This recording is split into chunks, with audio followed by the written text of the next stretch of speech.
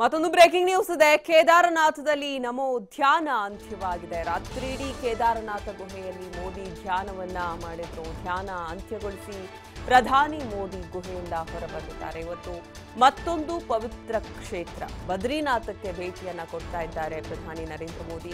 ಬದ್ರಿನಾಥಕ್ಕೆ ಭೇಟಿ ಕೊಟ್ಟು ಅಲ್ಲಿ ವಿಶೇಷವಾದಂತಹ ಪೂಜೆಯನ್ನ ಸಲ್ಲಿಸಲಿದ್ದಾರೆ.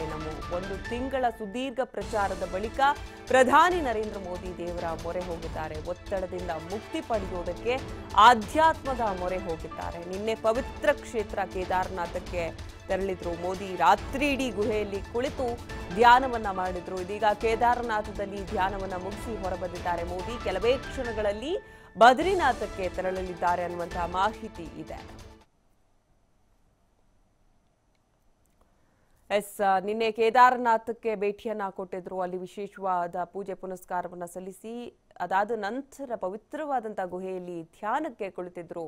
ರಾತ್ರಿ ಇಡೀ ಕೇದಾರನಾಥದ ಗುಹೆಯಲ್ಲಿ ಮೋದಿ ಧ್ಯಾನವನ್ನ ಮಾಡಿ ಈಗಷ್ಟೇ ಧ್ಯಾನ ಅಂತ್ಯಗೊಳಿಸಿ ಗುಹೆಯಿಂದ ಹೊರಬಂದಿದ್ದಾರೆ ಪ್ರಧಾನಿ ಮೋದಿ. ಇವತ್ತು ಮತ್ತೊಂದು ಪವಿತ್ರ ಕ್ಷೇತ್ರ ಬದ್ರಿನಾಥಕ್ಕೆ ಭೇಟಿಯನ್ನ ಕೊಡ್ತಾ ಇದ್ದಾರೆ. ಬದ್ರಿನಾಥಕ್ಕೆ ಭೇಟಿ ಕೊಟ್ಟು ವಿಶೇಷವಾದಂತಹ ಪೂಜೆಯನ್ನ ಸಲ್ಲಿಸಲಿದ್ದಾರೆ. ಕಳೆದ ಒಂದು ತಿಂಗಳ ಸುದೀರ್ಘ ಪ್ರಚಾರ ಕಾರ್ಯದ ನಂತರ ಪ್ರಧಾನಿ ನರೇಂದ್ರ ಮೋದಿ ದೇವರ ಮೊರೆ ಹೋಗಿದ್ದಾರೆ.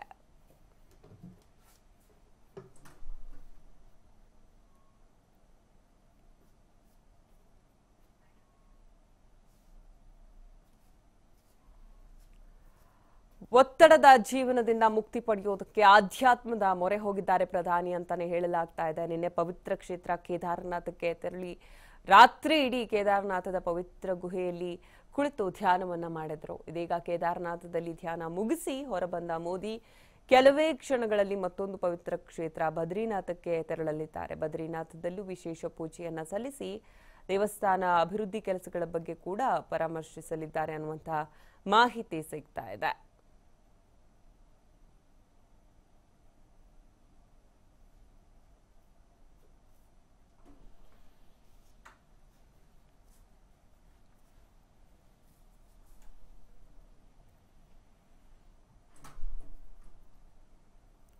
ನೀವು ಕೂಡ ದೃಶ್ಯದಲ್ಲಿ ನೋಡ್ತಾ ಇದ್ದೀರಾ. ನಿನ್ನೆ ಕೇದಾರನಾಥಕ್ಕೆ ಪ್ರಧಾನಿ ನರೇಂದ್ರ ಮೋದಿ ಭೇಟಿಯನ್ನ ಕೊಟ್ಟಿದ್ರು.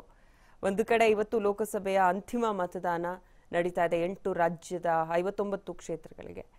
ಕಳೆದ ಒಂದೂವರೆ ತಿಂಗಳಿಂದ ಇಡೀ ದೇಶವನ್ನ ಪ್ರಚಾರ ಕಾರ್ಯಕ್ಕೆ ಸುತ್ತದಂತ ಪ್ರಧಾನಿ ನರೇಂದ್ರ ಮೋದಿ ಅವರು ಎಲ್ಲೋ ಒಂದು ಕಡೆ ಈಗ ಒಂದು ಟೆಂಪಲ್ ರನ್ ಆರಂಭಿಸಿದ್ದಾರೆ ಅಂತ ಹೇಳಿದ್ರೆ ಬಹುಶಃ ತಪ್ಪಾಗುತ್ತಿಲ್ಲ. ಒಂದು ರೀತಿ ಆಧ್ಯಾತ್ಮದ ಒಂದು ಝೋನ್ಗೆ ಜಾರಿದ್ದಾರೆ. ಕೇದಾರನಾಥಕ್ಕೆ ಭೇಟಿ ಕೊಟ್ಟು ನೆನೆ ವಿಶೇಷವಾದಂತಹ ಪೂಜೆಯನ್ನ ಸಲ್ಲಿಸಿದ್ರು. ಈಗ ನೀವು ನೋಡ್ತಾ ಇರುವಂತಹ ದೃಶ್ಯ ಕೇದಾರನಾಥದಿಂದ ಬದ್ರಿನಾಥದ ಕಡೆ ಒಂದು ಪ್ರಯಾಣವನ್ನ ಬೆಳೆಸಿದ್ದಾರೆ ಪ್ರಧಾನಿ ನರೇಂದ್ರ ಮೋದಿ ಅನ್ನುವಂಥ ಮಾಹಿತಿ ಸಿಗ್ತಾ ಇದೆ. ಪವಿತ್ರ ಗುಹೆಯಲ್ಲಿ ರಾತ್ರಿ ಇಡೀ ಧ್ಯಾನಕ್ಕೆ ಕುಳಿತಿದ್ರು.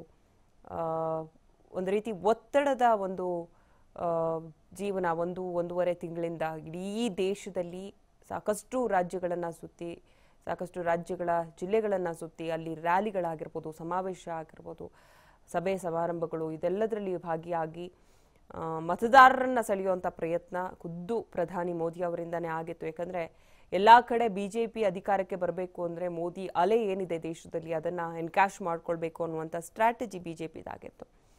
ಎಲ್ಲೋ ಒಂದು ಕಡೆ ಅಂತಿಮ ಮತದಾನ ಇವತ್ತು ಅಂತಿಮ ಹಂತದ ಮತದಾನ ನಡೀತಾ ಇದೆ. ಒಂದು ಕಡೆ ಕೇದಾರನಾಥದಲ್ಲಿ ಮೋದಿ ತಪಸ್ಸನ್ನ ಮುಗಿಸಿ ಅಂದ್ರೆ ಒಂದು ಧ್ಯಾನಕ್ಕೆ ಕುಳಿತಿದ್ರು ಪವಿತ್ರ ಗುಹೆಯಲ್ಲಿ. ಅದನ್ನು ಮುಗಿಸಿ ಹೊರ ಬಂದಿದ್ದಾರೆ. ಬದ್ರಿನಾಥಕ್ಕೆ ಭೇಟಿಯನ್ನು ಕೊಟ್ಟು ಅಲ್ಲಿ ವಿಶೇಷ ಪೂಜೆಯಲ್ಲಿ ಪಾಲ್ಗೊಳ್ತಾ ಇದ್ದಾರೆ ಅನ್ನುವಂಥ ಮಾಹಿತಿ ಇದೆ.